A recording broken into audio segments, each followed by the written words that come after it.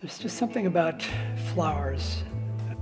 It was the light, it was the color through the flowers that attracted me. And then after a while, I was getting more and more frustrated. I was trying to express myself through the medium, as opposed to capturing the flowers.